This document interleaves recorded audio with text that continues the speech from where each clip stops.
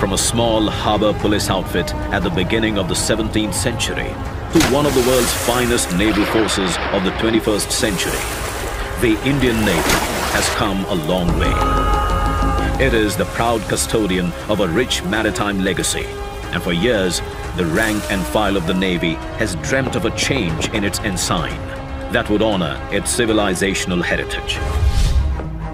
Over the years, India's naval ensign has undergone several changes and transformed on many occasions, shedding the last remnants of the colonial past.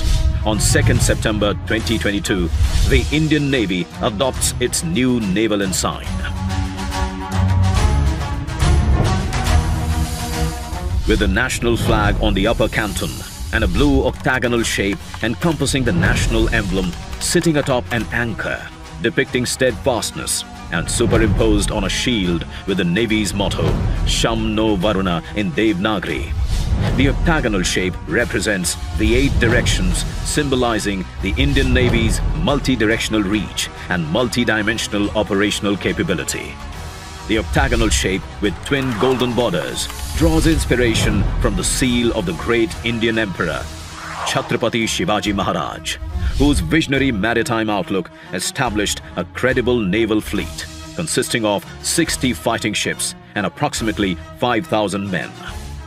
The rising Maratha naval power during Shivaji Maharaj's period was the first to secure the coastline against external aggression.